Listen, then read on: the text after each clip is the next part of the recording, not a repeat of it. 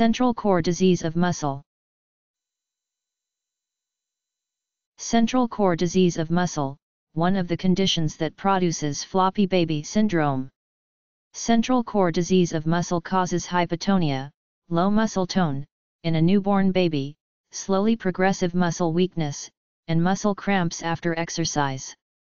Muscle biopsy shows a key diagnostic finding of absent mitochondria in the center of many muscle fibers.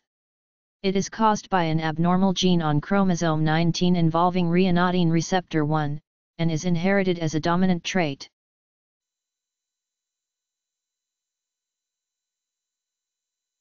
C E N T R A L C O R E D I S E A S E O F M U S C L E. Central core disease of muscle.